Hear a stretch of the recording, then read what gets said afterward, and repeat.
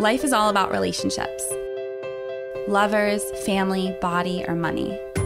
How satisfied you are can be completely explained by how you relate to things around you. This is Sophie Jaffe, and together with my husband, Dr. Adi Jaffe, we are here to explore and teach you how to maximize your relationships and achieve a happier life. Let's get ignited. Hello, everybody, and welcome to this episode of the Ignited Relationships Podcast. I'm Adi Jaffe. And I'm Sophie Jaffe. And today we're bringing you one of our biggest episodes ever. This is the most listened to episode that we've ever created, and one that really signifies a lot of what Ignited is about. This is it. This is our story. This is the D&I's skeletons, our deepest secrets, our all of it. This is the story. This is the one where we share everything. And you're going to get the original recording from almost 3 years ago. Almost 3 years ago. And, you know, we had a vulnerability hangover for days after sharing this story. It's a lot. So make sure that you are prepared. Yeah, and a lot of you might have heard this before, but we want to take out really the meat of it and kind of solidify that and show you that by itself. But also, look, with the divorce rates going up around quarantine and the insanity of relationships during this time period, we really are so grateful for what this podcast has meant. And you guys have written us so much specifically about this episode. There are new developments and insights that we're going to talk about a little bit on the front end, but then we're going to keep a lot of those till after the episode so you can kind of get a refresher and tell you what have we learned, and maybe even more importantly, what have you told us you want to know more about the story, and we're going to go deeply into that. So many of you have shared this episode with your loved ones, with your partner. This is the episode that I refer right away when someone DMs me and they found one of my articles in a magazine on women's health, on the many articles that I've written. They say, I'm devastated. I feel lost.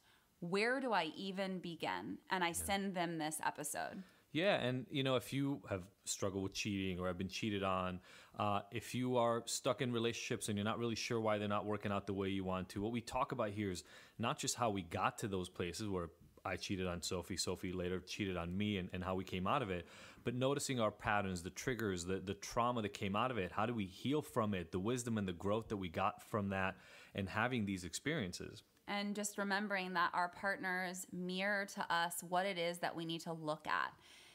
Partners bring stuff up. You're in an intimate space. They mirror your shadows, your traumas, the darkness, and the murky places that you haven't attended to. Yeah, and it's so easy always to kind of, when something goes wrong, blame your partner for what went wrong. But what you're going to see in the story, what we learn, and a lot in the insights that we share later, is unfortunately that probably means that the patterns you're repeating will be repeated. And so, you know, we really want you to kind of sit down, take a little space for yourself, and listen to the story as it unfolded for us and as we told it, again, almost 3 years ago. And then stay tuned at the end, because we're going to come back with the lessons and some of the specific answers to questions you've been asking us over the last 3 years about this story and how it may apply to your life. A quick recap of what you missed in the very first part that we're not including. Our first meeting, falling in love. We tell this on other episodes as well, and we'll put this in the show notes. But we fell in love. I was just turned 20. Adi was almost 30, and we were in very different spaces in our life. We met at UCLA. We fell in love. It was fast, and we will recap this at the end of the episode as well. But we broke up after Adi cheated on me while we were still in school. We broke up for about a year. I did some traveling, and we found each other again. My best friend from childhood passed away suddenly, and Adi was there for me, and Adi's dad had cancer, and I was there for him in different moments, and those are the things that brought us back together, including Adi doing a lot of work, which we'll talk about more in the episode. Yeah, absolutely. A very fast sinking together at the beginning of our relationship, and then within a year, this kind of falling apart, and then what we talk about here is really the rebuilding after us getting back together, which is where a lot of couples find themselves. So we really hope you find this useful. And also, I hope that you hear and listen to this episode with a different lens. Listen to it from a bird's eye view and really look at it from a place of it's not about the sex. It's not about the cheating. What are the deeper underlying issues? And that's what we'll recap at the end of the episode as well. What were those shadows and those traumas and those things that we really were aching to connect on, but we didn't have the tools? Absolutely. So check out the episode. We will see you on the other side with lessons and answers to your questions. So then we quickly actually got engaged like a year after that. Like within a year of Heather dying, we got engaged because my grandmother was dying. And I really wanted her to know that that was happening. I knew she wouldn't make it to the wedding, but I wanted her to feel... Yeah, I think we announced it at her hospice center. Yeah, her little home. So, yeah, I mean, we moved quickly. We were still deeply damaged. I was really scared. But like I knew, based on the fact that I tried to get you back and that we got back together after Thailand. I mean, I remember I picked up my dad and my mom. They were visiting. We went on a trip to Palm Springs, if you remember. Yeah. And we talked then, which was probably 9 months before I actually proposed. The only reason we were getting back together is because I thought we were going to get married. Sure. At that point, we were like, we're doing this. We're in this. And we were fully committed to that idea. Which is important because I'm saying like, it wasn't as if it haphazardly happened. It was like... with the intention. There was definitely an intention behind it. Of a real commitment. Yeah. Yeah, I think that's a big thing is that we aligned at different points in our relationship in asking each other and ourselves, do we want this for the long haul though? Yeah. Are we committed to each other no matter what? And we were still having a lot of issues. Like we would fight on a regular basis. I remember we would go on these jogs and we would separate. And so now we're engaged and we kind of still fighting and all this stuff. Yeah. And then on the way to, so you were converting. Again, I was converting to Judaism. These stories, like, as I'm thinking of the stories, the word asshole just comes up in my head repeatedly. You were converting to Judaism. For you. For me. Because I'm Jewish and you're not, or you were not. And on the way to one of these conversion classes, on what must have been a Sunday, you take my phone, you start looking through it, and you see texts that I was sending to an ex-sex partner, somebody that you knew that I'd hooked up with before, years before us, and you found texts. Yeah. What was that face for? Because it wasn't years before. It was just when we were broken up that last time, too. Oh, right, yeah. You continuously went back to her. So she's not someone from years ago. Yeah, we hooked up once while we were broken up. But yes, I definitely had sex with her during that time. So... You were inappropriately texting her. Yep. On one of the day before, we went for a run, and then we separated and went separate ways. And Adi, in a point of lowness, emotionally reached out to this woman to get a hit and get a fix of feeling high from attention. Yeah.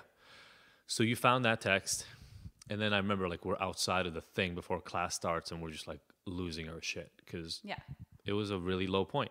And something clicked in me at that point. I go, oh shit, wait, I recognize this. I recognize saying to myself that I want something and being unable to get it. And that's when the addiction piece kind of first came in.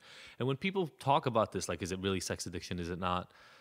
Look, we're going to talk about this a lot over our podcast in general, this concept of addiction. What I know is I've recognized this pattern of doing actions that go against my best interest when I know I want something and yet I'm sabotaging it. And that's what I recognized. And I said, you know what? I understand what this is now. I'm going to go try to find a little bit of help around it. And this is applicable to anything. Like if you notice, I think that's the point of like, am I an addict? Is there something wrong here? If you take away the word addict, is there something a little wrong and off about this? Like with me with food, for sure, it was like, okay, I feel out of control right now. And I am self-sabotaging. And instead of going out with my friends right now, I'm at home eating ice cream because I'm now out of control. That's not what I want. I don't want to be home eating ice cream like with my head in the freezer. Right. I want to be out with my friends being a normal human. And that was kind of like my own understanding as well. And I think you actually said this about an addict. Like, how do you know if it's a problem to someone? Someone was like, well, how do I know if my drinking problem is actually a problem? And you were like, well, is it affecting the people in your life negatively? Yeah, is it affecting your interaction with other people, your responsibilities? Yeah, your responsibilities. Are you showing up late to work? Are you calling into work? So you can apply this to any type of addiction, from sex to porn to gambling to shopping to technology to alcohol to drugs. So just to expand on that. Yeah, no, absolutely. So I recognized it at the time. The only thing I knew to find that I could access in the moment was essentially 12-step based kind of meetings for this sort of thing. Right. You said, I've been here before. Just like you can go to AA, you can also go to sex addict meetings, and I'm going to do that. I'm going to find something. Yeah, he was essentially on his knees, and he was like, I'm going to go, I'm fucked up. And clearly this is a similar behavior to the drug addiction, but now it's being manifested in this other way through girls and lies. And I didn't understand it. To be perfectly honest, I had no idea right, what was but really whatever going on. you said, it made sense, and I believed it, and that was my piece of why, like the why of why I understood and believed it, is that Adi had been through this before. He had walked this path before, and it made me feel like I could trust him, because he's that same person that I sat in the courtroom with. He's the same person that I met at UCLA during his graduate program, getting straight A's, doing really well, doing his best, showing up, calling his dad every day, calling his mom every day. Like, he's the same person that was standing before me on his knees, fucking up, texting inappropriately with women. It's the same person. So I was like, okay, if he can do that, he can also probably get through this. And if he can't, we'll find out real quickly. Yeah. And don't I wish that that's as bad as it got. But I started going to meetings. I started talking to people there. I started kind of going pretty regularly, like at least a few times a week, if not every day of the week for a while. But it was very much your thing. Yeah. I was disconnected. I was like, oh, you got a problem. You go fucking fix it. You go see your doctor. It was very disconnected from me. I had no idea what was going on, and I had no. We're still going to a couples therapist. We're still doing all that stuff. We were still seeing a couples therapist, but it was much more. It was disconnected from this whole thing. Sure. Yeah, absolutely.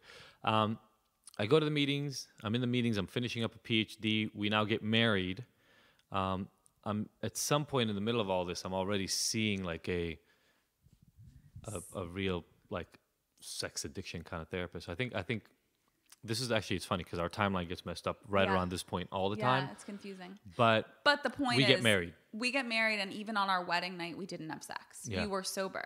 So just like an alcoholic has to go have sobriety for a while. I mean, our intimacy was messed up. Our intimacy needed a recalibration for sure. So his therapist said, you need to go 30 days without masturbating, without sex, without any sort of touching in a sexual way. Yeah, so this is where kind of my timeline gets messed up, and one of these days we're going to have to go back and look at it, because there's another gauntlet that drops, and I think we should tell this, because to me, in my head at least, it has to do with all the non-sex. This is when I was 3 months pregnant with Kai. Although Kai, you're already pregnant. So I know when that was. Okay. It was right after, we went to Ojai for Valentine's Day, and I was pregnant. We had Luca recently, our dog, and we went to Ojai for a weekend. We had a really beautiful weekend and a picnic, and I remember I had a little tiny bump from Kai. I was 12 weeks pregnant, and we went to our first sonogram, and the next day... So the next day I'm at UCLA, I'm doing my PhD work, I'm doing my rat work. Yeah, you're at UCLA, I'm babysitting in Santa Monica, the baby goes to sleep, and I'm just up, and I had this suspicion, I had this intuitive feeling that I don't think I've ever heard this part of the story. So. Yeah, it just led me down a rabbit hole, and I don't even know what came over me, but there was something, and those of you that have ever been through cheating or found something that you wish you didn't find, it just led me to this thing. How did you find the email? I have no idea. Okay. I have no idea. And I mean, for hours I was down a rabbit hole, and one thing led to another. I found a fake email address that Adi had set up under a completely different name, and an Ashley Madison account. So this was, in case you haven't heard of Ashley Madison, because I definitely did not. It's an online kind of website before there were apps. It's an online website for men who are supposedly married and in order to cheat. So you could then go meet up with women, you could email with them, you could have online sex with them, you could exchange pictures, videos, letters, anything you want, but you pay for it as a service. So he actually signed up for this before we were married and lied and said that we were married, which was even more annoying. And even more like, what the fuck? So maybe that's why I have a hard time with the timeline, because I actually signed up for it before. Yeah. So from my standpoint, I get this call. I'm in the lab, like dissecting rats. He's in the basement of UCLA for his dissertation, dissecting rats. And I see you call repeatedly, which you never do, and that's how I know it's an emergency. And I walk out, and I'm holding the phone, and you say, "I found the email," and that's the only line that I remember from that entire conversation. And like my throat is in my stomach, my heart is like. You were caught. In my legs. You were fucking caught. It was hard to breathe. Yeah. I was gone. And beyond caught, it's like you were fully seen. Like if you take away the negative connotation, like you were fully seen, which must have felt like later really freeing, but in the moment like shit, because it was like these dark. I mean, I think it's good to say fully seen. I felt the same way that you would feel if you kind of like you think you're sleeping and you open your eyes and you're actually butt naked in the middle of the mall. Yeah. Like that was the feeling I had. Yeah. Like so much shame. I couldn't breathe. Like I couldn't swallow. I was just gone. And I remember that. I mean, I'll never forget that moment for as long as I live. It's now been 9 years or something. More than that, yeah. And it'll never leave me the sense. It's like being shot or something. I don't know, like something like the equivalent of that PTSD after that moment. And I don't mean to. I'm not talking about it like it was my trauma. It was your traumatic moment. But yeah, I got fully naked in front of you, which were the only person that was really, really close to or cared what they would think of me in that moment. And I knew that it was up. Like I had no idea what was coming on the tail end of this. Yeah. But I knew it wasn't good. Yeah, and we came home. We came to our apartment. We were married. I was pregnant. I looked up abortions. I took my wedding ring off. I threw it at you. I was pretty much done. I was like, I can't believe we're back in this place. You've been going to these meetings. What a bunch of shit. Yeah, this is like a year into that. Yeah, like this is a year into that. This is now several years after the first cheating. Like how I couldn't. My reality just completely flashed before my eyes, and nothing like up was not down, dark was not dark was not light. Like every single thing was flipped. Like the same level of confusion you're having right now was there. Trying to explain it, but like dark wasn't dark anymore, and light wasn't light. Everything was just confusion, and I didn't trust anything. Yeah, and in the spirit of what everybody else told you, by the way, cheater always cheats. Like. It was right there. Yeah. Like I was proving that right. I cheated and you took me back, and then I was texting people and you took me back, and then you found out I was having like, and just so we're clear, like essentially having like online sex chat and exchanging pictures with women online. Yeah, he didn't actually meet up with anyone. He was too chicken shit. But I went through every single letter, every single email, every single exchange. This secret identity that must have sucked. I'm sorry. It sucked. Every single like letter he exchanged with these women, and like they were pretty intimate letters, and he went online and had like video. Like I would be in the shower for like 10 minutes and he would get online and video chat with someone. Yeah. Like what the fuck? Yeah. Like how? It's insane. And like that layer and that level of betrayal of like, again, I'm just going to take a shower and my husband is in the other room inappropriately connecting with another woman. And that is horrifying. That is just, it's like, it just made me feel like the shittiest shit on the ground. Yeah. So this is why I'm always confused with the timeline. The way I remember it is, this is when I actually did that outpatient thing in a local center here. And we spent whatever money we had on getting the help that we could. Cause it was like, it was that or we're done. Yeah. And that was the thing that he's like, so he basically again was down on his knees. This time he's crying and he's like, this is it. There is nothing else. You now know everything. And apparently this sort of online stuff he had been doing since he was a drug addict. So like I overlooked, because I wasn't looking for it, but like I overlooked coming into his graduate housing several years before that. And there were remember IMs? Yeah, this was like instant MSN Messenger or whatever. Yep. And he would have like sideways smiley faces up on the screen, but I wasn't nosy and I trusted you. So I didn't go there. I just kind of like took it at face value. He's a friendly guy. Like, great. Yeah, and it was a part of my life, I mean, since like the MySpace and before that days. It makes sense. Like I never went down that path online, but it makes sense that once you can be online hidden behind a computer screen, that you can find porn. And then instead of porn, like why not connect with other women who are like horny and blah, blah, blah. Oh, and now I can pay for this. And now it's a service. I mean, it makes sense that this other dimension would contain that, just like in the real world, there's prostitutes and there's, all these different things. So, but it was definitely like porn, a way to escape. Yeah, to kind of, or the way I talk about it with clients now is like, be certain that I'm going to get what I want without really putting in the work that you have to put in a normal relationship. So whenever I would need something, even in our relationship, I would go to that to get it, which means I wasn't even showing up and present to our relationship because I didn't need it anymore. Which was just perpetuating our problem of intimacy because you were getting it from somewhere else. So then this issue that I felt was my fault and my fault alone because I had been in an abusive relationship then was accentuated because you were getting it somewhere else. Yeah. So now that's where we're at. So now we're several months pregnant. Adi is in rehab. It's an outpatient program here in LA. You want to tell them the name? Should we? I mean, it was called the Center for Healthy Sex. Yeah, Center for Healthy Sex. We kind of worked out. There was a couple that do this like intensive week to 2 weeks of thing, but we did whatever we could afford. We couldn't even afford the real program. I think it's just good to share resources for things. Sure. Yeah. So there's 12-step meetings. We found a really great therapist. I saw someone individually. You saw someone individually, and we saw someone together. And then he was doing this outpatient, really intensive rehab, specifically for sex addiction. Yeah.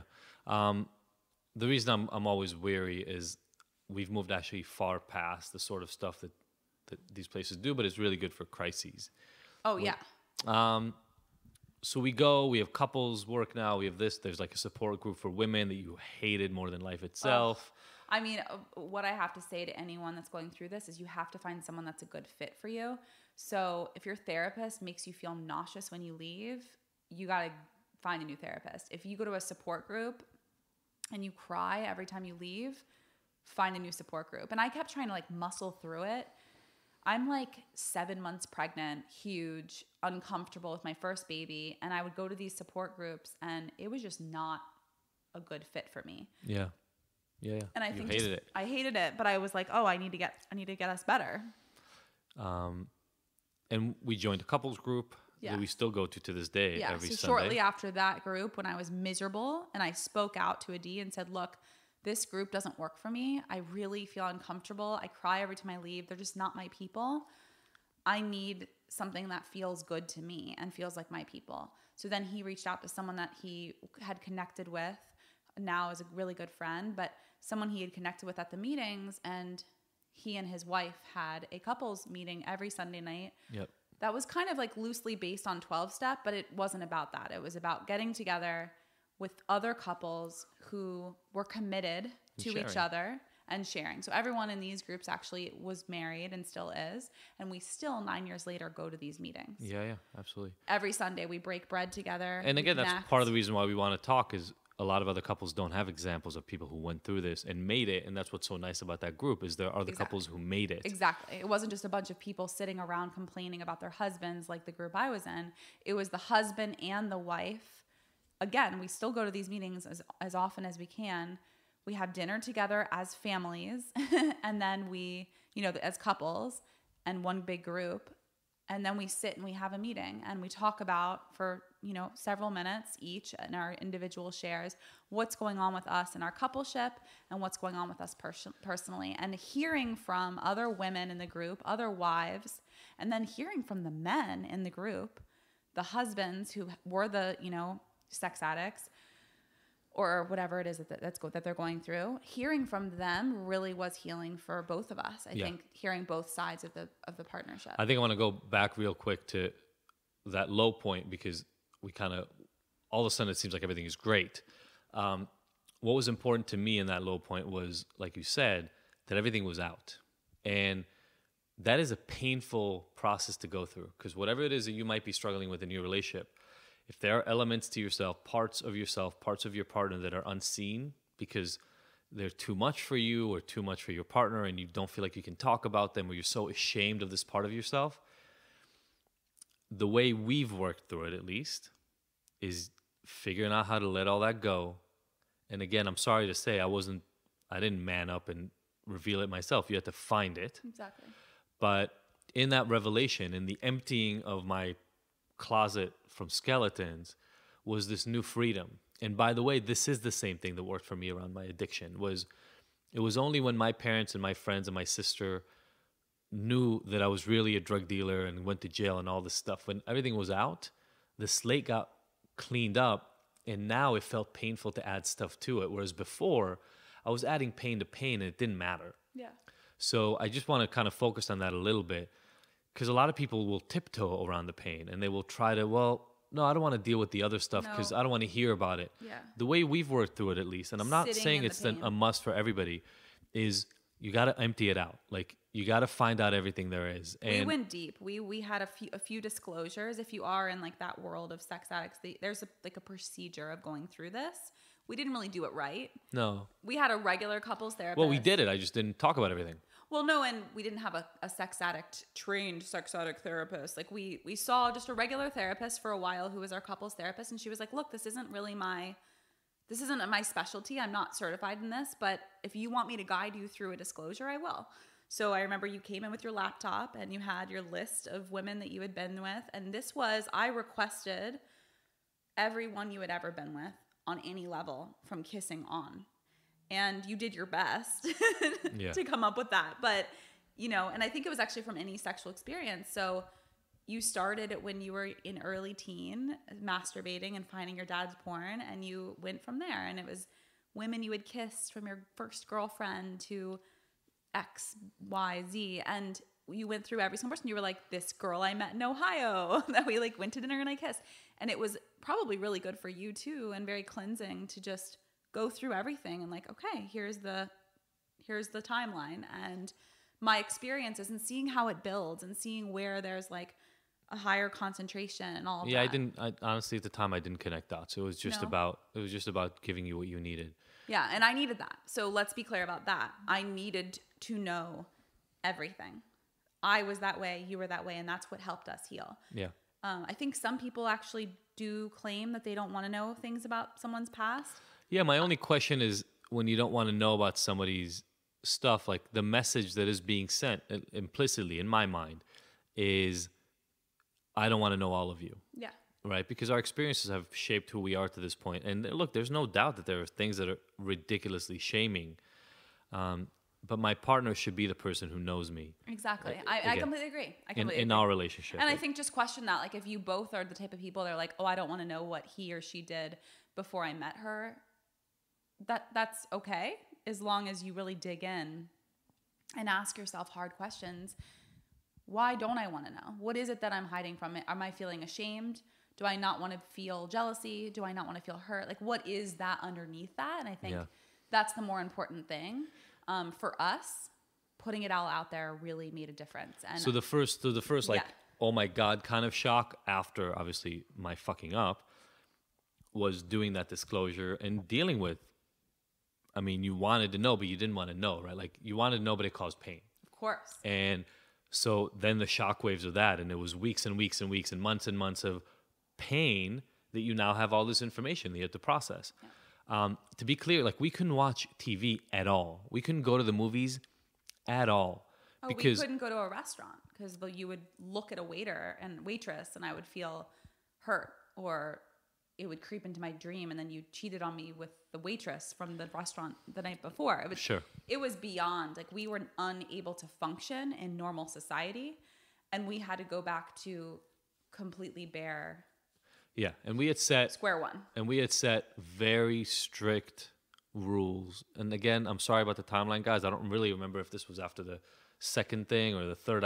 I keep messing this part up, but like we put rules in place. So I was not allowed to communicate with women at all without Sophie being there. Yeah, he had to delete all the phone numbers that were women in his phone. We went through his phone in all his contacts together and deleted every single person. Every one of those women. Anyone I don't think we deleted any women. We deleted anyone that I felt uncomfortable with. Yeah. But even beyond that, I wasn't allowed to talk to other women, period. So wrote that off. I wasn't allowed to go hang out with guys and like go drinking. Sure. I still hung out with guys, but I wasn't allowed to like go out to the bar and hang out with guys and drink without you there. So we tightened the screws big time. We started sharing location with each other right around that time. At the time, we put a screen, like a machine, like one of those nanny things on my laptop, so I couldn't log on. We found out a month and a half, 2 months into this whole thing that it was actually broken and it wasn't working well. But for me, that wasn't an issue. And you kind of bought it for whatever reason, but it was that was never something I went back for. Like, I don't know if I was just traumatized by the whole Ashley Madison thing or what that was, but I didn't go log on to porn or any of that kind of stuff. But we tightened the screws big time. Like masturbation was off my list. Like all these things that I wasn't allowed to do. Yeah. You weren't allowed to watch porn alone. You weren't allowed to masturbate. You weren't supposed to talk to women. You weren't allowed to, anything. You had to report everything. Yeah. And this lasted a while. And P.S. guys, at this point, he is teaching at UCLA to 18-year-old women in the psych department. And that's his job. Like 5 days a week at that point. And so that, for me, that was really painful to know that he's reporting to this job that he's standing in front in a power position to these little girls who are hormonal and horny. And, I know who I was at 18 and you don't really know who you are. You're figuring it out. And it made me feel uncomfortable. And every time after class, we'd have a conversation and I'd be walking in the neighborhood with my dog or doing something. And I'd be like, okay, any cute girls? Did you feel anything? And we'd have to go through this thing. And it was so painful and so hurtful in the beginning. And, thank goodness you were honest and you showed up, because at this point you had nothing left to hide. Yeah, and like I was talking about it, actually it was hard to be honest. I tried to protect you at the beginning and then realized that it's not helping. So this is the process. We're in this other place with it now, and it's so much easier to be honest.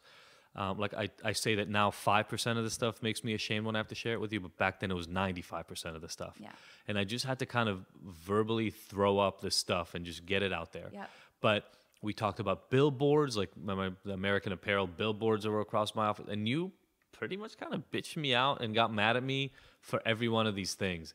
But whether you're a guy listening to this or whether you're a woman listening to this or whether you're the one who's perpetrating the issue and kind of like are the one that is in trouble or the one who is being kind of put upon, the pain is part of the process, unfortunately. Absolutely. Because part of what ends up happening when you've been hiding parts of yourself for years or decades is you feel shame anytime an inkling of that part of you comes up. And here we're asking you to just go fully, buck naked in front of your person and say, hey, this came up for me. This feeling came up, or I thought about this other person.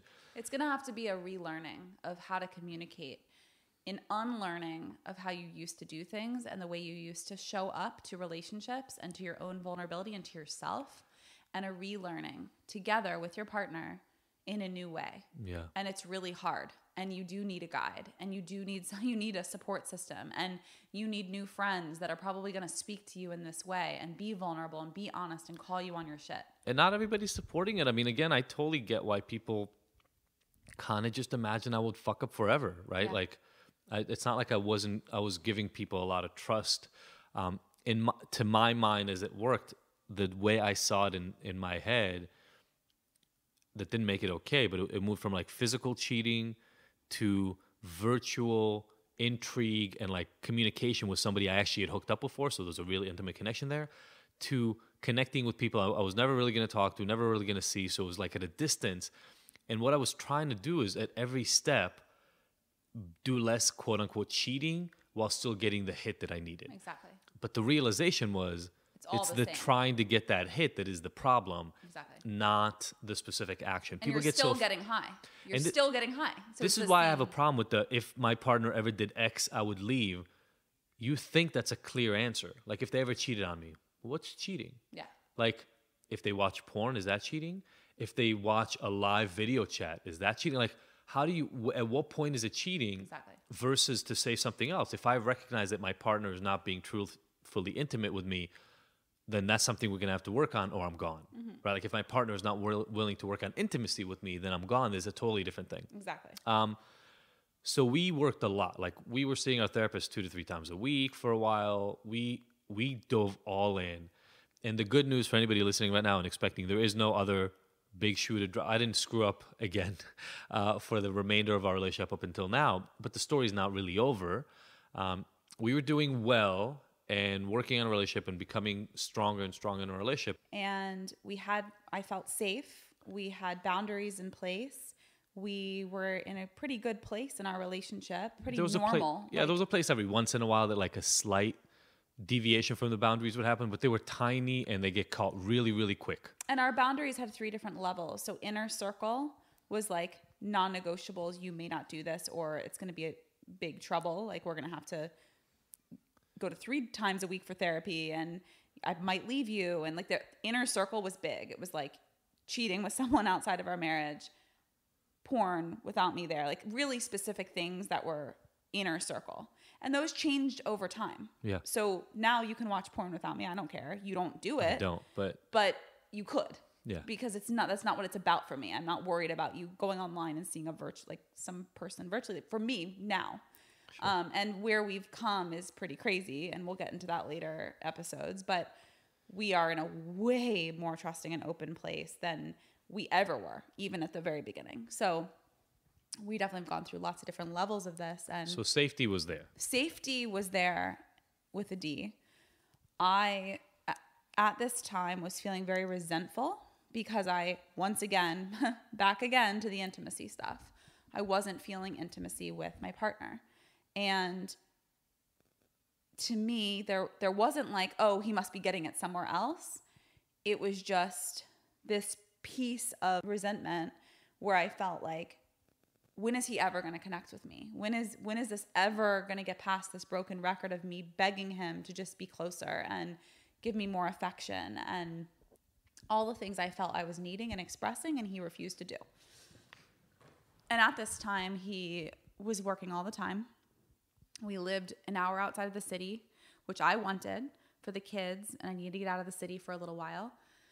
And he wasn't home very much, and I had no intimacy with my partner. I felt all these things, and then I met someone over the summer about 3 years ago, and he was a director, and I felt I act in commercials and I do print work, and I met this actor who my stepmom knew, and he's just an incredible person, an actor, and made me laugh and understood me, and I kind of like had a crush on him and liked that he saw this side to me, this like, this side of like potential and growth and acting, and this side that you never really resonated with or connected with and kind of dismissed. You were like, I don't get it. I don't know why you do that stuff. And like very dismissive. You're very different now about it. But at that point you were kind of like, I don't even get why you do that. It's such a waste of your time. And it was something that really mattered to me, and I felt dismissed. So I found this guy who was into it. He wasn't even that attractive, to be honest. It wasn't about that. I wasn't physically attractive, but he gave me that fill and that attention. He gave you that hit. He gave me that hit and that attention and made me feel good. So then we went out to dinner one night, and I told Adi that I was going out to dinner with him. And again, Adi and I were pretty disconnected at this time. But so we went out to dinner. It was a lot of flirtation, a lot of like, he was saying inappropriate things, and I would say like, that's inappropriate, but it was still happening. And then I got home and I went to tell Adi about it, and you were just like, cool. Like Adi didn't really seem to care.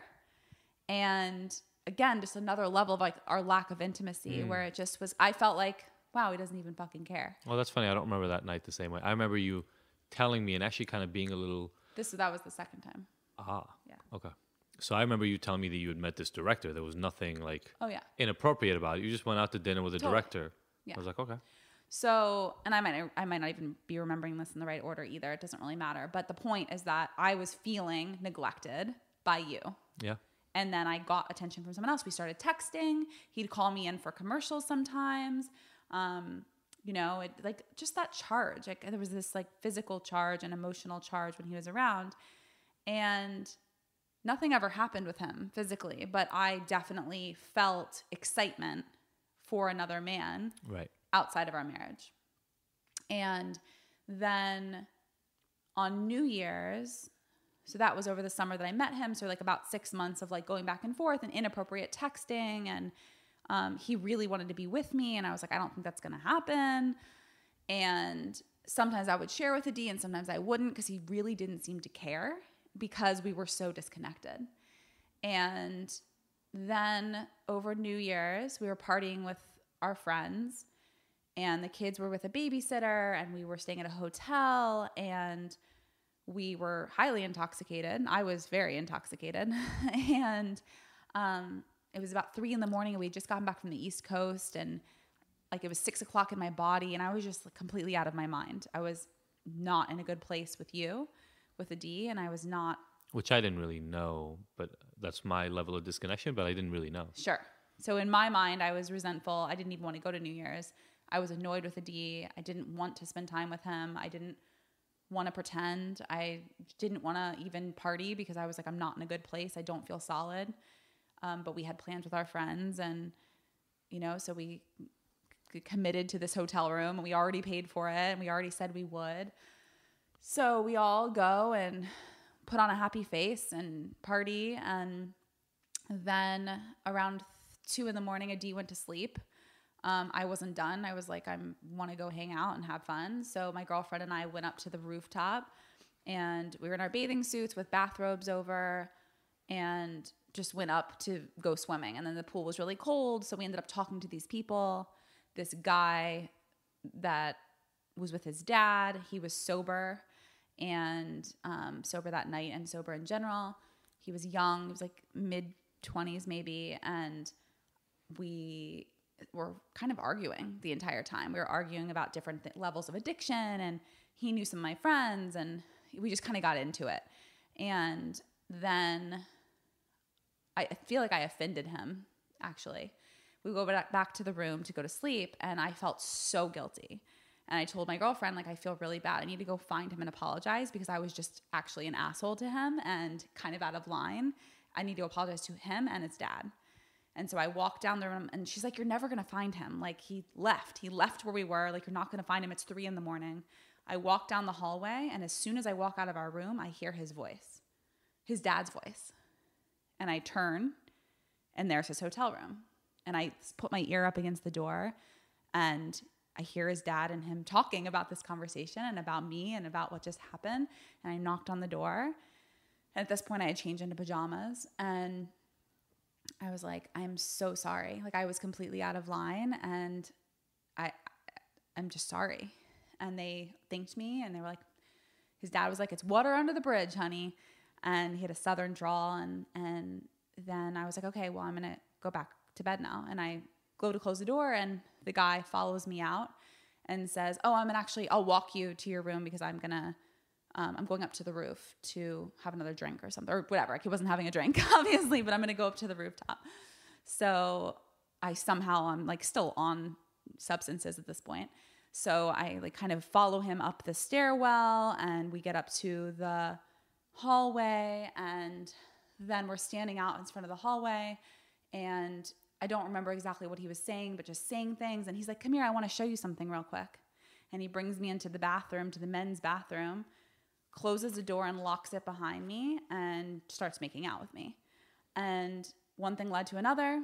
We had sex. Even, in that moment, I take full responsibility for all of it. And, I said out loud to him, I'm married. This is not good. Like, I need to go get my husband. But it didn't matter. The point was that in my mind, I was like, Adi did this to me. And there was no time and space. In that moment, it was like tit for tat. Adi did this to me. Now it's my turn. And I let myself kind of like enjoy it and be in the moment.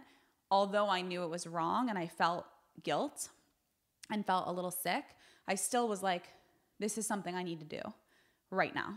And I did. And it was like 3 minutes at most. And then it ended. And I ran back to the room, and Adi was awake at that moment because our friend had woke you up, I think. And so I walk in and I told you both what happened. And that was it. That was like our kind of next level of betrayal and lies and deceit and cheating. And this time it was my doing. I was the one that, for the first time in my life, cheated on my partner. Yeah, man, just hearing that story right now, like, makes me shake a little bit. Same. For sure. Like clammy hands, shaking. I literally didn't think you were telling me the truth. Like, No. I thought you were lying. Yeah, my girlfriend, we were sitting on the bathroom floor in the hotel room, and I told them both, and they both were like, they just didn't believe me. And I kept being like, no, it's true. And they're like, okay, Soph. And it took a little while to like really get you. And then like when you realized it, then you were so fired up. And then, that amount of anger that came out of your body. I mean, Adi has never like hit me or scared me or like. Even you saying the words Adi never hit me sounds so bizarre. Well, because I came from a relationship where like he just threw me around anytime he drank. So it's like Adi is just not a violent person and not an aggressive person, but the amount of anger that was coming out of his body, I didn't think he was going to hurt me, but he probably could have like killed this guy. You were really angry. And so he went on a hunt for him. He stayed up the rest of the night looking for him, sending me pictures. Is this him? Is this him? Is this him? It was crazy. It was crazy. And in that moment, cracked out, like hadn't slept all night, I remember thinking, this is going to be the best thing for us if we get through it, if he stays with me.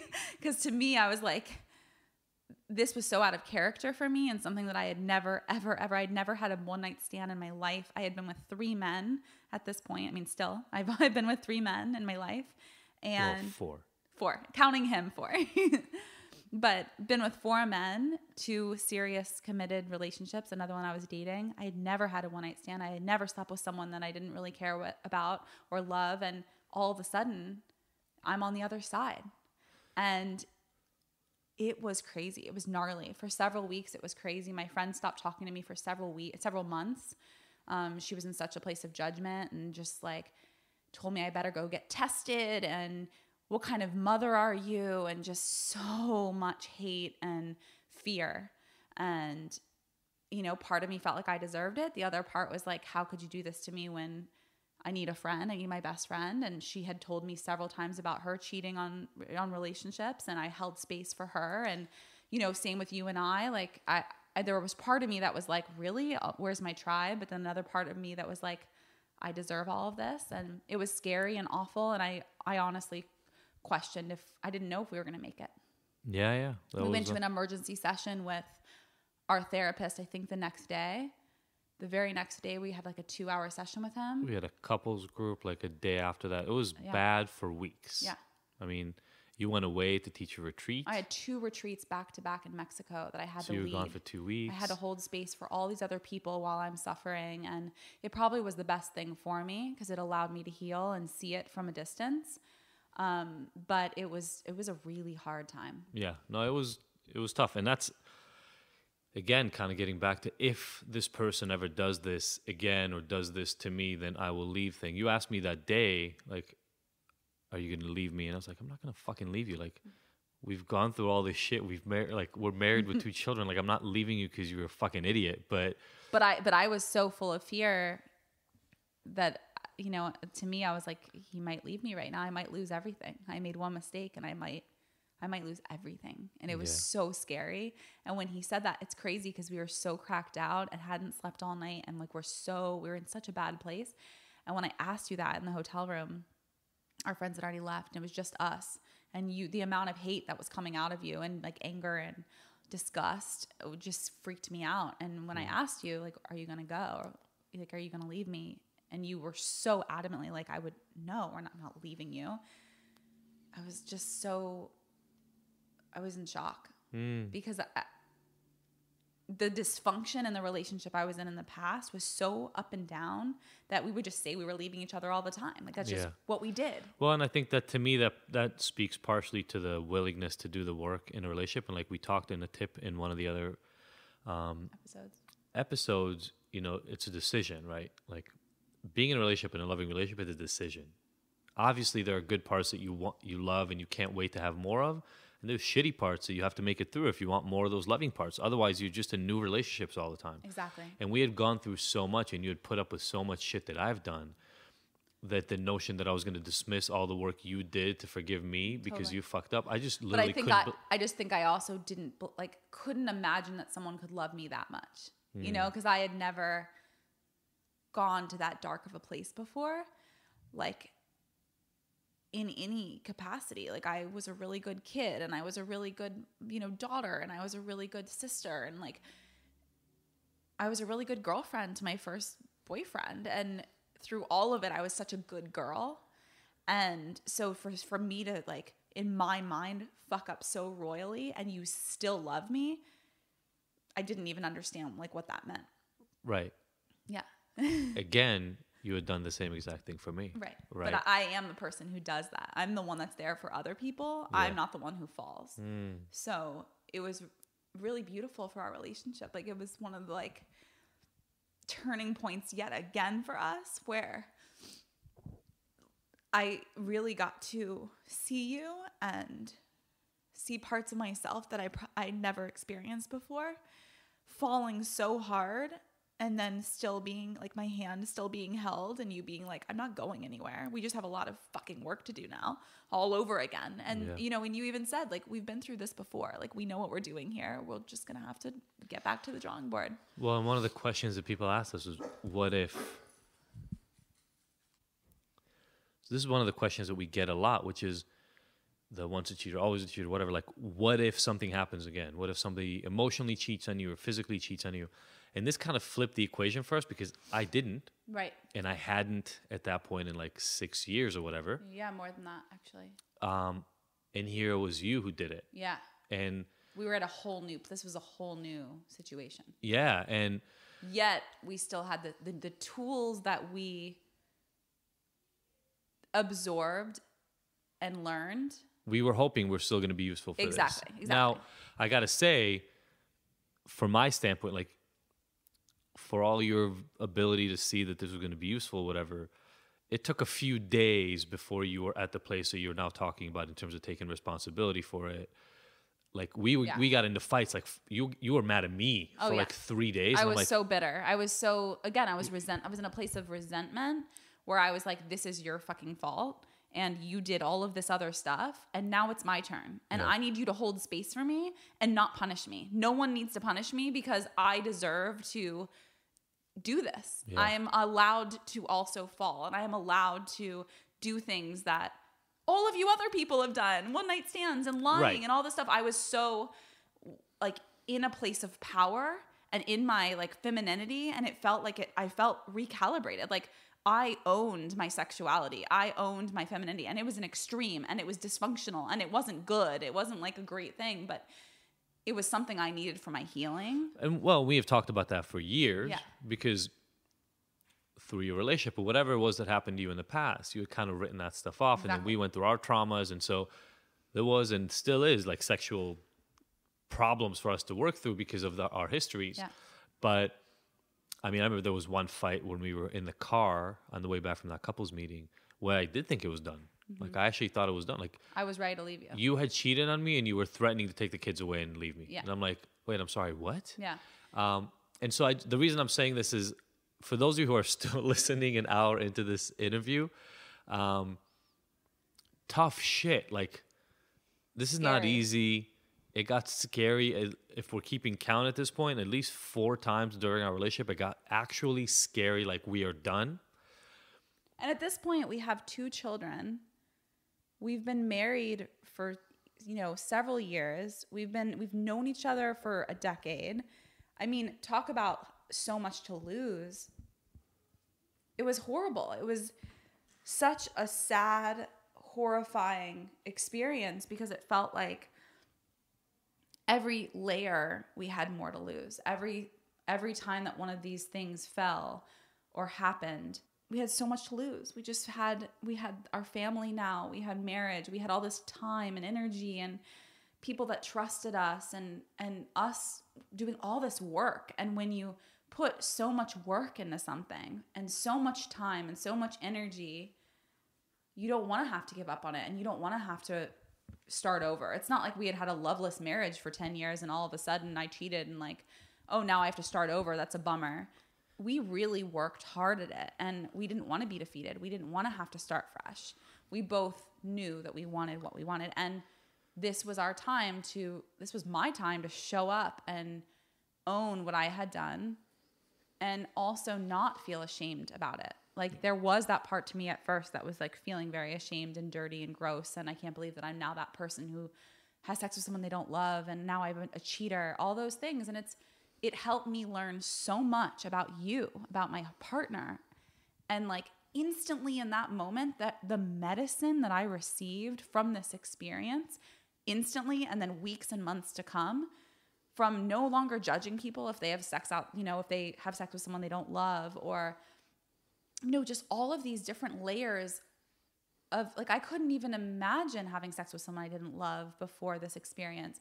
And then I was like, oh, I get it. It was just like a physical, like I want nothing to do with this human as a human, but it was a physical experience that felt good in the moment. Sure. And I got to understand the trauma of having somebody cheat on you like I never did before, because that trust being broken and like annihilated, like piece of glass on the floor, shattered into shards. And you're like, wait, I'm supposed to put this fucking piece of glass back together? Exactly. So it allowed me to see that in a way that I never could before. Like circle back to perspective, right? Yeah, I still to this day sometimes wake up, again, like when you were telling the story, I wake up sometimes like fantasizing about finding this guy and punching him out, and it's not a rational thought. And I have the same thing about Ashley, the very first girl. Yeah. So, when people ask like, what is too much? Honestly, that's up to you. But the question I ask on a pretty ongoing basis is like, is the person that you're with maliciously hurting you because they want to diminish you and make you suffer? Or are they fucking up because they're human and they screw up? And because they have flaws and they have some deep things that they need to handle. And they're doing the work to heal. Or they're willing to do the work. Sure. If at any point along the way, one of us said, there's nothing wrong with me, accept who I am. Or, yeah, I get there's something wrong with me. I'm not fucking doing shit about it. I'm not doing anything about it. Like, this is who I am. I've heard that before from men and women both. Like, this is just who I am. That's probably not acceptable. And you probably should move on at that point because... Or at least for us, that wouldn't work. For us, it definitely wouldn't work. Right. We wouldn't be able to be here. And maybe you're okay with it. Maybe you're okay kind of holding that space for somebody else, either until they're ready to or doing the work instead of them. You can't do the work for somebody else, though. So that's the thing, right? And so for us, even coming out of this, I think it actually taught you a lot. This is the session when we did that emergency session with our therapist where you actually said, well, if he cheats again, then I'm gone. And our therapist was like, really? Yeah, the therapist looked at me and was like, so let me walk you through a scenario. Adi cheats on you. Hold my hand through this. Adi cheats on you again and you leave him? And what does the cheating look like? At what level do you decide that you're going to leave? Right, this is the levels thing, yeah. And break up your family? Like if he texts a woman inappropriately, are you leaving him? Well, no, not for that. And then he kind of walked you through this. And I realized that as a defense mechanism to protect myself over time, I had created this shield. Well, if he does the X again, I walk. And that kept me a little bit at arm's length and from our relationship and helped me to feel safe in my mind. But really, it was hurting our relationship because I had one foot out the door. Yeah. So in that moment, after I had cheated, after we had been through almost 10 years of stuff, I finally came to the realization that I want to be in this relationship for better or worse, no matter what happens. And that Adi is my person and the person I choose to be with, to father my children, to connect on a daily basis, to be my best friend, to be my cheerleader, to be my support system, and vice versa. He's the one that I choose. And every day I have a choice. But it's not about if he does X, then I'm out the door. It's I'm in this for the long haul, no matter what. And he's there for me, no matter what. Unless we decide one of us isn't in love with the other and doesn't want to do the work anymore.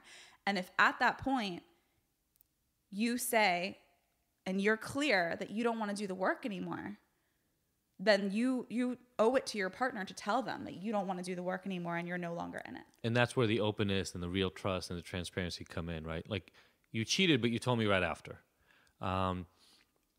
It's such a cliche, but it's so true. Like, you just get better at these things over time, right? Yeah. It's practice. Like, now we have 10 years of practice at building intimacy in a real relationship, and we are doing a million times better at it than we did originally, but there's still gaps, and we still periodically contact our therapist and like, hey, we need to work through some shit. Can we come and see you?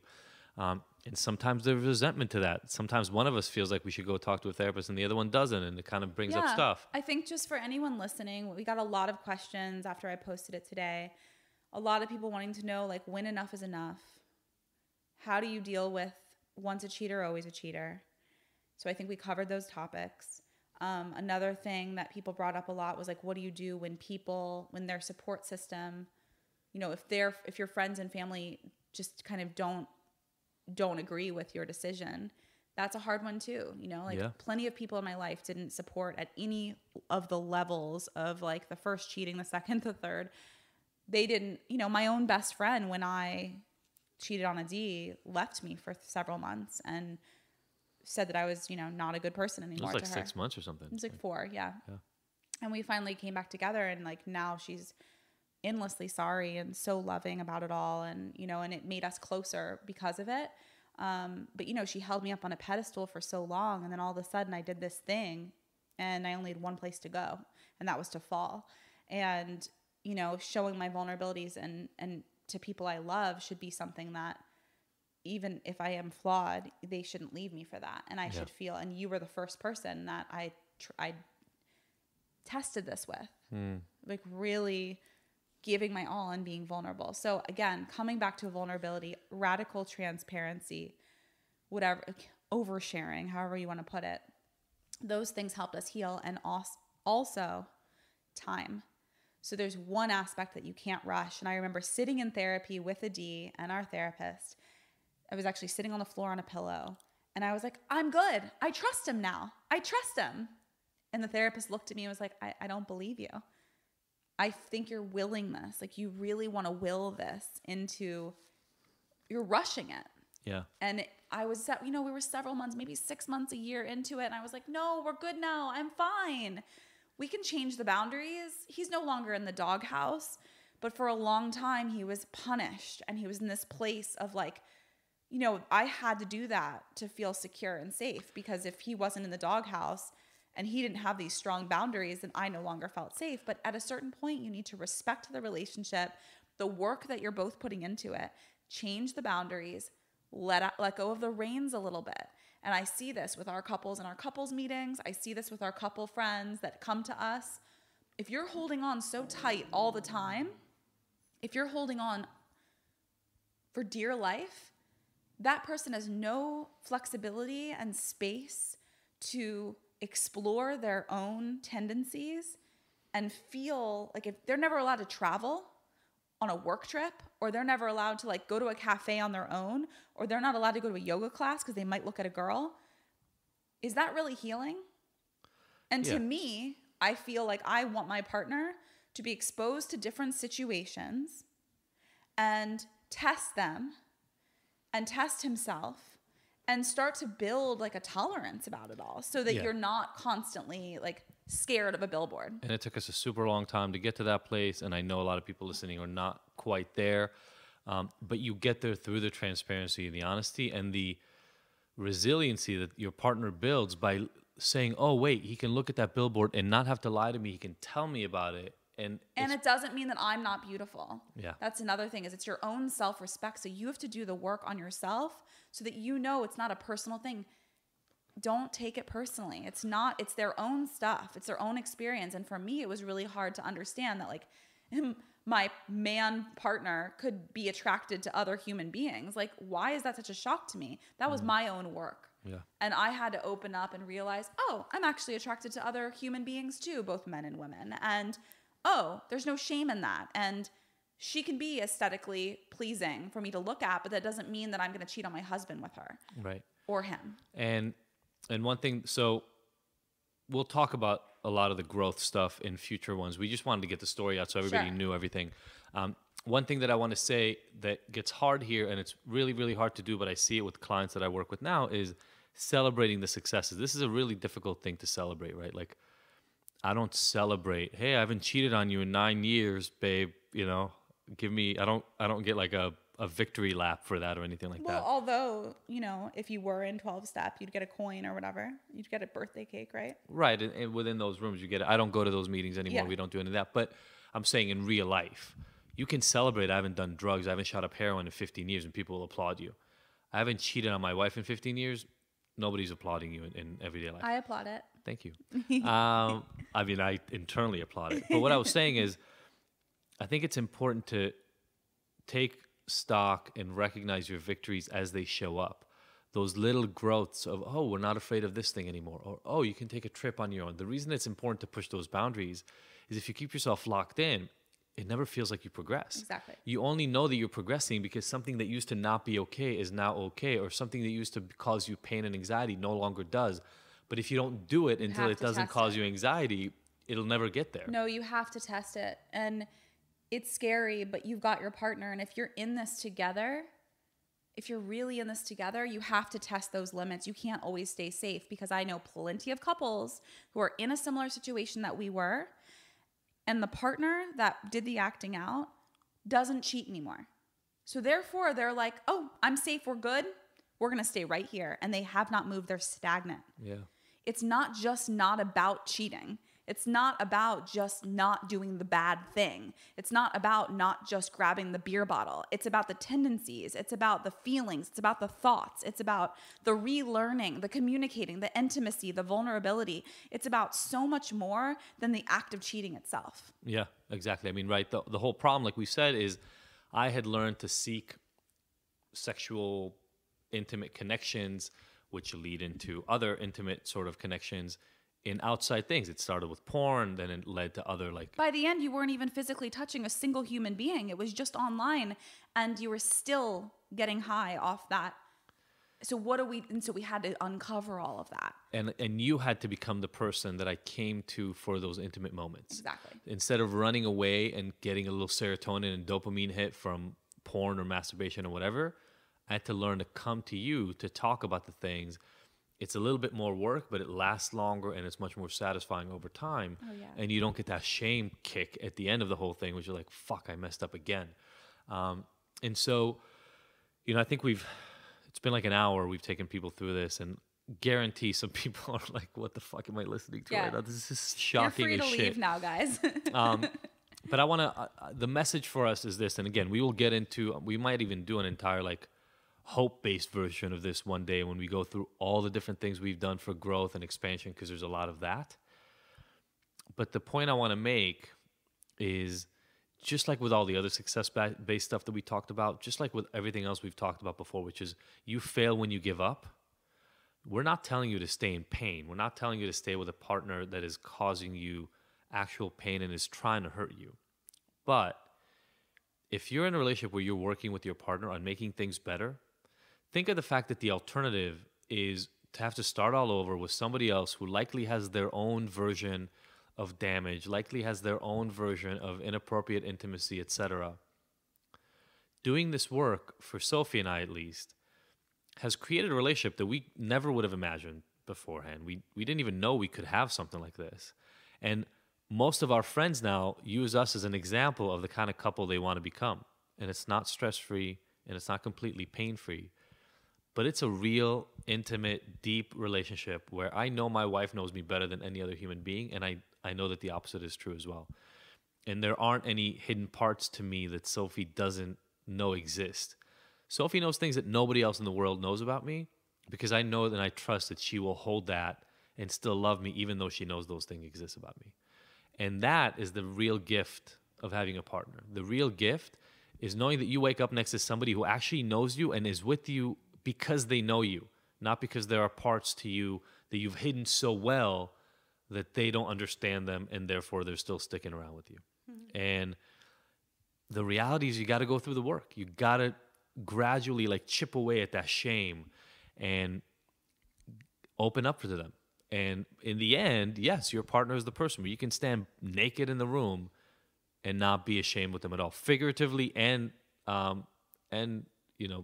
literally, because they know you, they know all of you, and nothing is going to shock them. Even as you make a new revelation, you come to them with it, and you go, "Oh my God, I just realized this thing," and you go, "Oh, cool," or "I knew that before you knew it," whatever that is. And I also want to just add that I really feel like all of this was a blessing. I really do want to share that, because if you are struggling now and you've read my articles that we put in the show notes and you've made it this far in our podcast, I have to add that because somewhere along the way, a couple years back, I realized that all of this is for me. It's not against me. Life isn't punishing me. It's not like, oh, why do I attract these men and I'm the victim. I truly, in my gut, in my heart, in my soul, know that I attracted these experiences for my ultimate learning, for my ultimate growth, and to be the best human being I can be, because now I have gone through all of these experiences through my sexuality. I now know myself in ways I never could have gotten on my own, thanks to these experiences. Yeah. Were they hard? Hell yeah. Do I wish that they weren't so painful? Sure. But that's the way you grow. Yeah, absolutely. And in the end, guys, we wish for all of you, for you to find somebody that you are happy to do the work with. Yeah. Somebody that respects you enough to do the work with you as well, so that you get to keep growing together. And, next thing you know, it's 50, 60, 70 years later, and you could not fathom life without them. Anyone else, yeah. Absolutely. Because I believe personally that that's out there for all of us if we do the work. Yeah. All right, so thank you for those of you who actually stuck up to this moment. Thank you for sticking with us and listening to us. As Sophie said, no shit talking on this actual page, but I get it. I get this is painful stuff, and I'm happy we got it out there. And we're gonna go have a good cry now. I hope that it helped you all. Mwah. Love you all. Much love. Bye. Bye. From the moment I wake up till the instant I go to sleep, as most of you know, my day is crazy full. I often share my schedules on good old Instagram, but for those of you who don't know, I am running 3 inspiring businesses. I have 3 gorgeous children running around the house constantly. And in between helping them with school, creating alone time with the D, and also carving out some solo soul time for myself, there is basically no room left in the day for anything else. I really do know how it feels when I load up on unhealthy foods, and it's not a great look. I don't have time to stress about these added fillers or sugars or whether my food will actually make me and my family feel good and be nutritious. And that's what I love about Philosophy Superfoods and why I started this company. I know that they are trustworthy, that they are packed with high vibe antioxidants, minerals, adaptogens that all help me deal with what the world throws at me each day. I love my life. I love my children and my jobs, and I want to be able to really thrive in all of these things and put on a bunch of different hats and roll with the punches. And Philosophy Superfoods really allows me and supports me in wearing all those hats. If you would like to stock up on our Philosophy Superfoods, which are always organic, raw, incredibly sourced nutrients, use the code IGNITED, that's IGNTD, to stock up for you and your loved ones. You and your body will feel so grateful for it.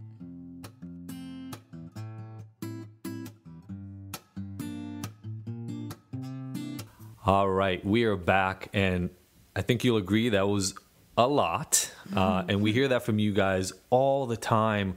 Those of you who are going through this in the moment when you first get exposed or somebody shared this episode with you, it's a lot. It's a lot to take in. Most couples don't share this deep a level of intimacy. And so we're going to move into this processing, lessons, questions you guys have asked. But first, Sophie's going to kind of bring us back to earth after having this really deep, intimate experience. I'm so grateful for all of you for making it to this point and for, listening to this, sharing this episode with so many of your loved ones. It means the world to us, and we hope that we're helping someone have a glimmer of hope. If you can just find your feet on the earth, if you're sitting in a chair, just find your feet. Make sure they're flat and put your hands in your lap. Just close your eyes and take a deep breath in through your nose, filling up your chest, your lungs, your heart, your belly.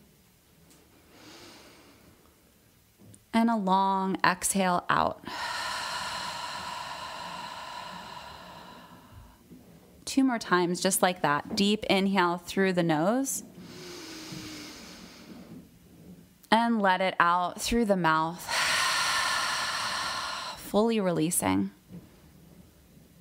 And your final deep breath in. Deepest breath you've taken all day. Breathe in and in.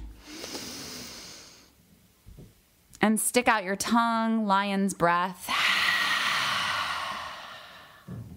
Good, and blink your eyes open. Welcome back. We want to process with you. This is a big story. If it's your first time listening, we know it's a lot. If it's your 5th time listening, thanks for coming back. We know there's so many nuggets in here, and we really want to break it down with you, reflect, and really look at the lessons. So one of the first things that we really want to make clear, and we've definitely talked about this before, is the fact that the cheating wasn't about the cheating. And a lot of times in like so much of our work, we end up focusing on the symptom and thinking that that is what it's all about. But after now years, literally over a decade of talking about this and working through it for Sophie and I, it's so clear that at the beginning of our relationship, sexuality was not a match between us. Sophie and I didn't know how to talk about it. She had this 5 years worth of trauma. She would literally cry whenever we would have sex. I didn't know how to handle it. We're going to talk in a second. I had no idea how to intimately connect on an emotional level. And so I tried to find a way to run away from that and fill it in with somebody else. And that somebody else was the person that I cheated with. The cheating seemed like the most important piece of the puzzle, but it wasn't. And in the same way, Soph, for you, that night was not really you looking specifically for another guy. It was like needing attention and then somebody else giving you that attention that Absolutely. You were craving from me. Absolutely. And I think it was also a way of relating. I was like, I've never tried this before. Like, it was literally like this thing that I always said I would never do. The opportunity was there. I wasn't in the right state of mind. My inhibitions were not there. And, it's like, it's multiple layered things, but it wasn't about that I wanted to sleep with this man. Yeah. And the reason we wanted to start out with that is so many people will get to this later too, have the whole once a cheater, always a cheater thing. What that ignores though is why the cheating. Yeah. Because that's so important. And so much of that also has to do with how we actually came on the other side. So first of all, let's be clear. We don't believe once a cheater, always a cheater is a real rule. It's a real thing. What we do believe is if somebody cheated and you don't really do anything, you just kind of sweep it under the rug and you imagine it'll go away because he got caught and he feels bad about it, then there's going to be a problem. If Sophie and I didn't step in and do the heavy lifting, the really deep work, some of it you've heard throughout the last few years now in the podcast, but I just want to summarize it, right? Like, we've seen multiple therapists for years. We're actually about to start embarking on a new therapy journey because we know that doing work on your relationship doesn't mean there's something wrong with it. It means you care enough about it. We also really had to dive deep into this trauma that Sophie had around sexuality and cure it or fix it somehow, right? And for us, that was these MDMA journeys. Plant medicine. It was intimacy and opening up our relationship and really experimenting and learning new things about our sexuality and Sophie's openness that would have been unthinkable early on in our relationship, but because of all the work we've done, have created massive, massive changes. And I just want to talk about this real quickly because I get this question from a lot of people. What was it like being in the doghouse? Especially guys, if you're listening to this right now, a lot of guys ask like, well, were you in the doghouse? How long were you in the doghouse? And that's actually the way our first therapist described it as well. And yeah, 100% after the first cheating episode, I was in the doghouse. Also, by the way, partially for as long as I was because we didn't understand exactly what was happening. And so it was this like, hey, why don't you go suffer for a little bit and pay your dues. But I got to tell you, now having the perspective, what everybody's calling being in the doghouse was really a time period, like a year and a half. It wasn't very, very short, but a time period for me to actually reflect on how my actions impacted Sophie. And reset. And instead of trying to defend myself, right? You guys have heard us talk about this thing of going in for the punch. I had to learn over that year and a half, when Sophie got triggered and was traumatized and came to me really punching me in the face, literally sometimes and figuratively, more like just being aggressive because she had just gotten triggered. My job was to take care of her. My job was to make sure that she understood that she was no longer at risk. My job was to put my arms around her, even as the shame crept up and all the embarrassment and all the guilt about the ways that I screwed up. And that's a big one for guys to listen to. So many guys think they're just going to hang in the doghouse for a little while, sleep on the couch, sleep in the other room. And then it'll just get better. It'll just get better. And if you do that, your relationship will not improve. Right. And I want to add, that is all very true. I want to add what my responsibility was in this. Yeah, he was in the doghouse. He was doing work. Guess what? If I would have just kept him there and been like, you fucked up. No, I had a responsibility in that. Part of what made the whole thing happen was my intimacy, my traumas. Was he my partner? Should he have dealt with that with me? Yeah, but we didn't have the proper tools. So what were we supposed to do? He did what he could do. And at that point, when he was in the, quote, doghouse, it was my job to look at myself and see what is it within me that made this thing happen. It's not just a one-sided thing. And the minute that I got involved, the minute that I took responsibility and I said, oh, this is actually about me also. It's not all my fault. I'm not some damaged person that like deserves to be cheated on and hurt. But there's something about me that thinks she's not worthy, which we'll hit on in a minute, doesn't have the confidence, has been through a lot of trauma, hurt, pain. I came to the relationship with all of that and I wasn't hiding from it. I was crying during sex. I was, fully insecure. Like there was a lot of stuff going on for me. I wasn't very mature. I was barely 20. And so I came in with all of that and that affected our dynamic. And the minute I stepped into that and said, okay, what is the work I need to do on myself personally? Then I saw my own therapist. I started digging in to do my own work. I started reading books on codependency and all sorts of other kind of books that helped me to do my own reflecting on what was important in my side of the street. What could I do to keep my side of the street clean? Because I didn't know at any given moment, I didn't know that we were necessarily going to survive all of this work. I just knew we were digging in and we wanted to give it a try. But what would happen at the end of 2 years if we emerge and we realize we're not actually a great fit? And I would need to do my own work because I want to evolve after 2 years of doing work. I'm not going to sit there with my arms crossed. And after 2 years, he does all this work and all of a sudden we realize, oh, we've actually grown apart because you're evolving and I'm not. So I had to take responsibility for myself. And same thing when I cheated, Adi didn't just ignore me. He was like, we've got some work to do, sister. And we did. Yeah, and this really brings up, a lot of you ask the question, well, when do you know if it is enough? If there have been multiple cheating episodes, if it's not, we're doing some work and it's not fixing it. And one of the things we always say is you both have to be committed to the work. And you hear Sophie talking about it. It's so easy. Like I see how easy it is right now as I'm saying it. Your partner cheated on you, go, you fucking asshole. How dare you break... You fucked up. How dare you break the trust that I put in you? Yep. And it's true, by the way, right? That's a good starting point because it's fine. I get it. There was a huge breach of trust. The idea that then there's only one person that has to do the work is different. So when you ask me or you ask us, how do you know when enough is enough? Words are not enough, guys. They're not. So somebody telling you that they want to change is a great start. The next is showing up to do the work. But I want to clear this up. It's not quick. And even if somebody's doing the work, it doesn't mean that tomorrow everything is better. It doesn't even mean that next month everything is better. What I always look for in the couples that I work with and the couple that Sophie and I work with is gradual progress. So normally the way that turns out is stuff you couldn't imagine talking about at the beginning is now up for discussion. Maybe you're still fighting about it like crazy, but you're talking about stuff you wouldn't have talked about before. Then eventually you learn how to ease the tension and how to talk about that stuff in a way that is less triggering and less aggravating and less anxiety provoking. But the work is not just about words. It has to be action. And so oftentimes what we found is you have to look for professional help. And obviously we have our relationship, we're in trouble, but like go see a therapist, do whatever it is that works for you too on a consistent basis. I mean, we're talking 11 years into this process for us, and we are always looking for new things. And we offer a lot here. That's why we have this podcast. We are sharing what works for us. We're sharing what we're interested in. The healers, plant medicine, thinking outside the box, psychologists, psychiatrists, different movies, documentaries, producers. We're bringing sex experts, you know, people that are helping you embrace your inner goddess. All of last December, we had this whole intimacy for the female body and learning about the female body. Like, we are sharing here all the resources. So come back to this podcast as a free resource and then go from there and find out what works for you. Some of these episodes won't resonate. It'll feel way far out there or something you would never try, but you're interested in it. If there's something that sparks your interest, that's the point of Ignited. We want to spark something that feels like a good fit for you. Sure. So like MDMA might sound out the window for you.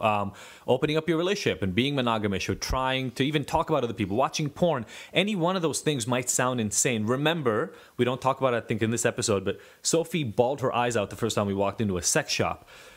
Pushing up against your discomfort is not necessarily a bad thing. What has to happen is you have to listen to yourself and be connected in the partnership. So you're not doing things only to push boundaries, but you're doing things in a way that feels like you're building your comfort level and your connection. Yeah, it's about going through something together. Like, would I push those things on my own? Not necessarily, but my partner and I want to push the boundaries so we can grow and we can try new things and we can keep things interesting because we've been together 16 years. Shit gets boring. And also, so maybe we can talk about this for a second. Like, here, I'll use an example. Like, the whole idea of opening up your relationship. It sounds incredibly dangerous. And I remember when we first even mentioned it, and it was actually around the MDMA experiences and breaking through some of that early trauma, you said something that was big. And I think we've talked a little bit about how that shifted for you. The idea that once you try something, you cannot back up and you can't undo what you've seen.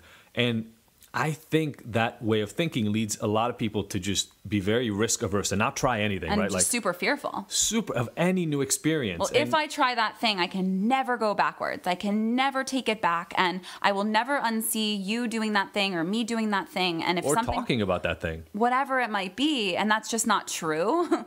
Think about women that have given birth. Do you actually remember the pain? Because I don't. I've had 3 babies, and I don't remember the actual pain. All I remember is that love and release I felt afterwards when they handed me my baby. Why?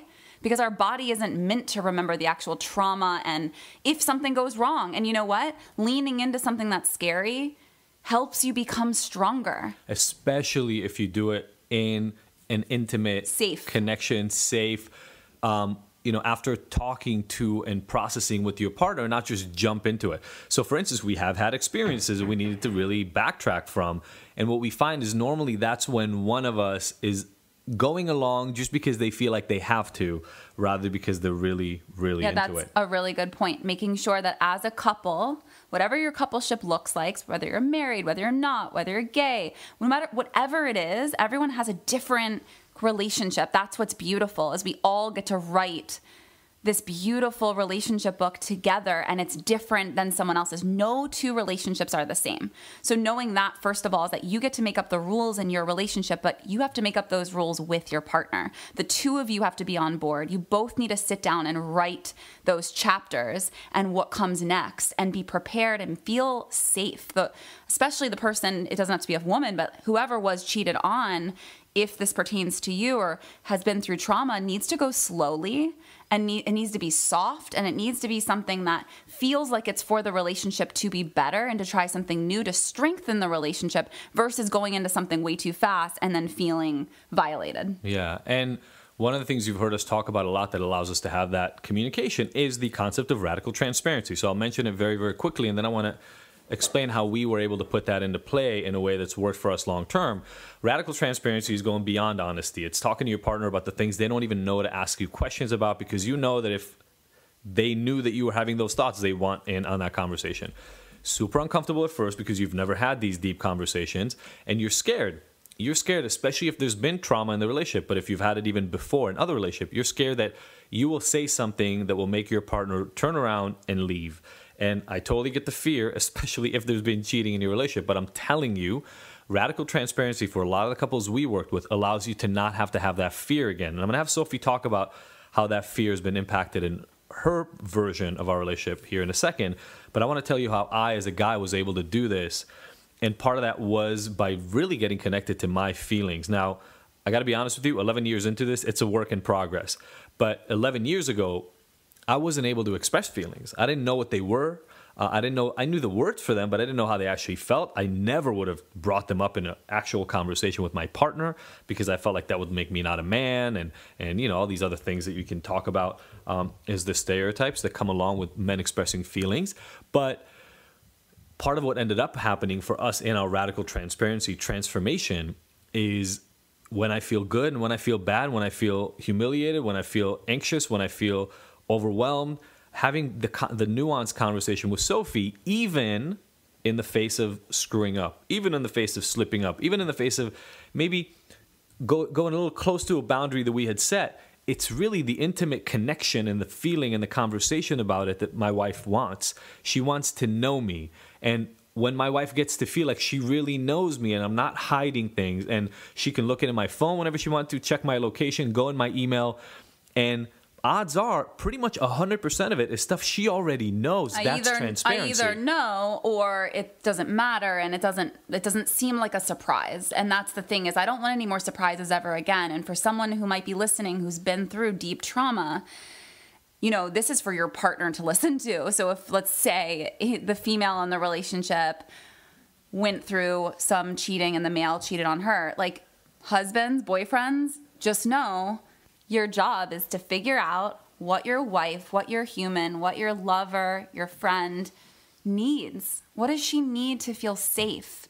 What does she need to feel... Or he, what does he need? Or he, yeah, I was just giving that exact example of if it was the husband that cheated or boyfriend, but whoever was cheated on, it's, you know, they're in a really broken place. You have to take it slow. Adi and I took all of these things, like everything that we're telling you, all these lessons are over the last 11 years since the first time he cheated on me at UCLA. And we've been doing all the work, but it's the job of the person who cheated to lean in and figure out what makes that other person feel safe and loved so that you can begin to build back that trust together, because that's the goal here. Yeah.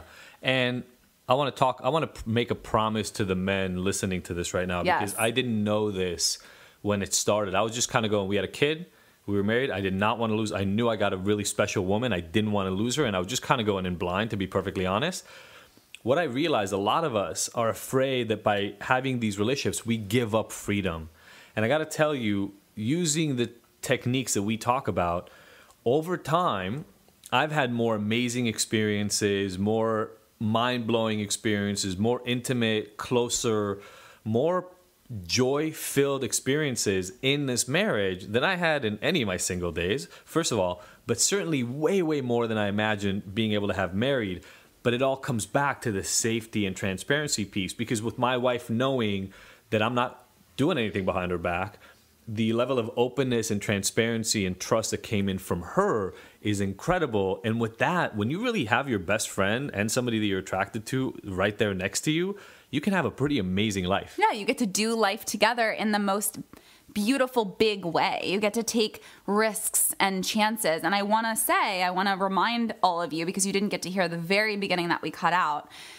When we first met, I was in such a broken place, and I did not believe that I was worthy. Like, I had been manifesting getting out of my unhealthy relationship for, like, fantasizing for a year and a half, manifesting, getting out, the perfect timing. I saw it all. I saw my new partner. I really believed that I was deserving of someone else.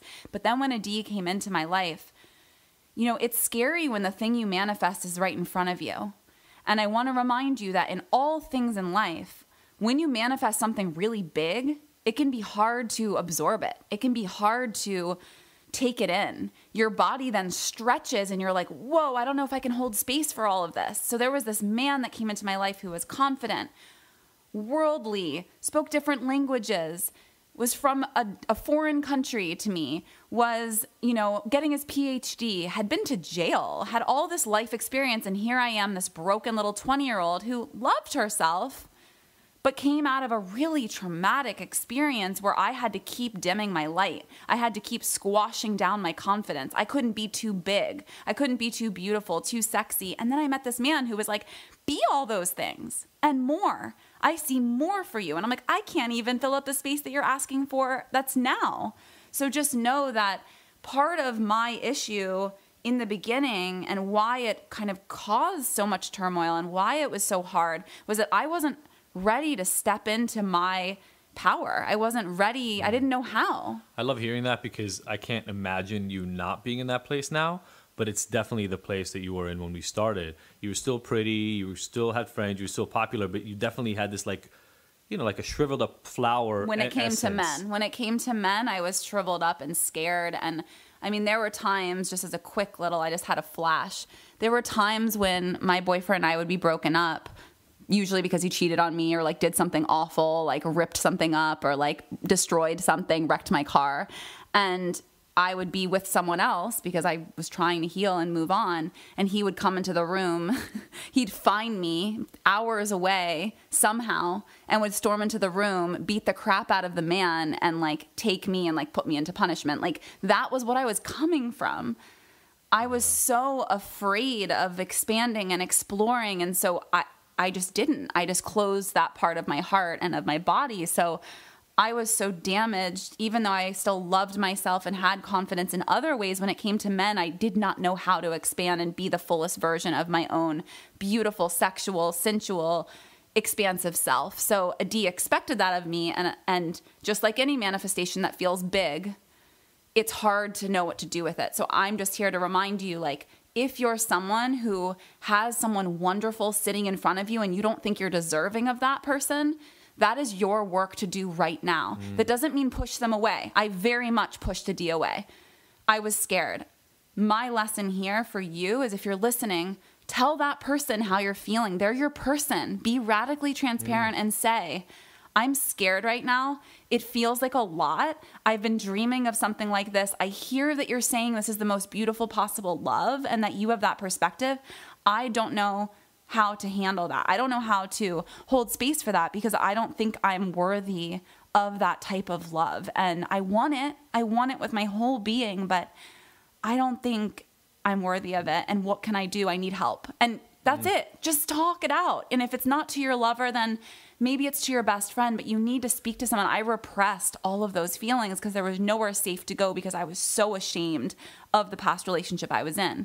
So just starting to use your voice and say, there's something wrong here. I don't feel confident. I don't feel well. I don't feel safe. Whatever it might be, just starting to speak is the very first step. And from, the partner perspective, I think what's beautiful about listening to that is, obviously, especially I think if you're a semi-confident partner who really wants the best for your lover, you want them to be the best version of themselves. And for some of us, there's this I'll call it slight jealousy or whatever that can develop sometimes, that if they get big enough or too big or they're too beautiful or they're too out there, we're somehow threatened because somebody else might pick up that rock and might give her attention.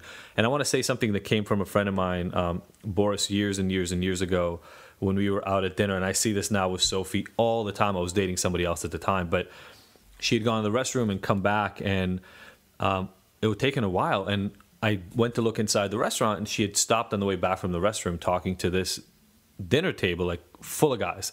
It's all these guys in suits, probably like a work dinner or something like that.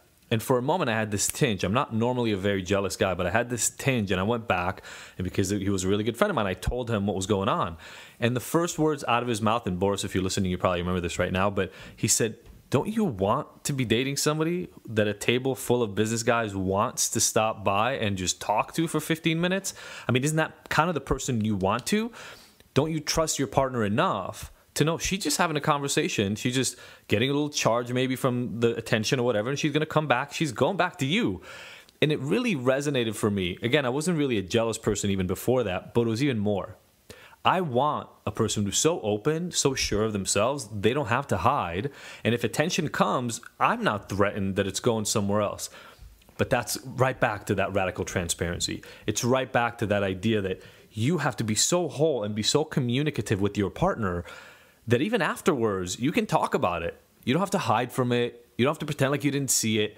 You get to have the experience. And I'll tell you, for the women, men, partners, lovers, whoever is listening right now, again, I'll go back to this point. When you have this happen, there are experiences in life that open themselves up to you and your partner and the relationship you never would have considered before because they would have felt threatening to who you are in your relationship. And that can run the gamut for each one of you. Those differences might be completely other than ours or experience or than what you could have imagined. But the magic is what we all really want is love and belonging and trust from our partner. And without what we're talking about right now, you're kind of walking on eggshells all the time, trying to not rock the boat enough so that nobody falls out. I think also all of these things are just truly just little lessons, little gifts. The universe is putting something in front of you. How can you look at it differently? If you're at a bar and and your boyfriend walks up to some hot girls and they start flirting with him, instead of getting mad and jealous, because that's such like that's a primal response, but go deeper and ask yourself, what is that feeling that's coming up? Like really, like we said at the beginning of this episode, when you listen to it, don't make it about the cheating. Don't make it about the symptoms. Make it about the actual source. Yeah. Where is the pain? Where is the actual pain? What are you really worried about if he flirts with hot girls? Are you worried that you're not enough? Are you worried he's going to leave you, cheat on you? Are you worried that somehow it makes you look bad? What is it that you're really fearful of? Because that's what we want to focus on. That's what this podcast is about, is really stepping into the fullness of who you are. Who cares if you're with other people or partners if it's about you two having fun? Who cares if you're both on board and, you try something crazy new, like some new sex toy, or someone brings it in, and it's not about being jealous. It's not about there's something being wrong with you. And so getting to the root of it can bring up a lot of fun and a lot of fear and a lot of feelings, but that's the point. The point here is the intimacy. So both of you going through something new together, not necessarily doing any of the things we've ever mentioned, but looking deeper at where is my responsibility in this? What do I need to heal so that we can have more fun and more play and more newness in this relationship? Yep, and you can look through so many of the guests that we've had on the show for ideas, and there are millions of ideas. The point is, this is your relationship. Celebrate it. Find ways to make it new and exciting for you and your partner. Forget everybody else and how they feel about what you should be like. Yes. If you can connect intimately, love each other, explore in ways that are safe to both of you, but also feel like they're exciting, right? One of the things we had to do was replace my need for like dopamine hits from other people with the experiences Sophie and I are having. Yeah. And they are together and they are watching stuff and they are playing with things. They are all the things that make us excited to be together. And they, by the way, they're not all sexual. I know we're focusing on some of the sexual stuff, but they're not all sexual. Yeah, we find ways, like I know Adine needs those little hits of excitement. I do too, but in different ways. Adine needs that. There's parts of him that's very adventurous. He wants that. So I'll say, go out on your motorcycle for the morning. Like, go have an adventure, because that hit is really what he's craving. It's not about the thing that was the bad behavior. Absolutely. Absolutely. Okay. Look, we could talk about this for hours. We've been talking about it for 2.5 years, technically. But we want to kind of summarize this for you in today's episode so you can go back and refer to it and learn and take the lessons. And so we've heard from so many of you. I mean, literally hundreds and hundreds of you, couples, women, men, writing us, talking about how you've been through something like this and you've had some of the questions here. So we really, really hope that we've been able to answer some of the added inquiries and little curiosities that you've had, because that's literally why Ignited exists. And knowing that every single thing you go through in life, whether it's in a relationship or not, the hard things are gifts. They're gifts from the universe to learn more about yourself. If you can step back, bird's eye view, and look at the experience instead of saying, why is this happening to me? Why is this happening for me? what is this that I need to look at? Why am I struggling right now? And really looking under the hood and figuring it out, whether it's in a relationship on your own. Absolutely. Absolutely. And thank you so much for being on this journey with us. Thank you for sharing. Thank you for loving us. We love you right back. Yeah, and thanks for giving us a forum to bring all these amazing experts over the last 2.5 years that we get to learn on a regular basis. We are here for you. Let us know what more you want, what in this resonated, what follow-up questions you have. This is why we're here. Thank you so much for joining us. We will see you next week.